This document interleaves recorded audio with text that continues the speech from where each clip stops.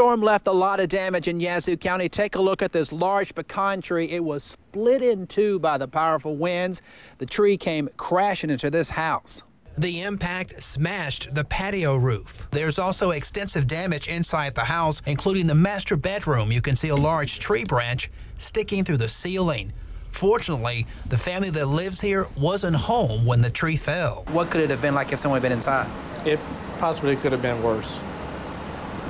Possibly injuries and things like that. There's also damage to another house on up the road and also a lot of power lines down at this time. Tree damage was also reported in the town of Bentonia, and just outside of town, a cable connected to a power pole stretched across Highway 433. With another line of storms rolling through, first responders were expecting to have a very long night. Reporting from Yazoo County, Ross Adams, 16 WAPT News.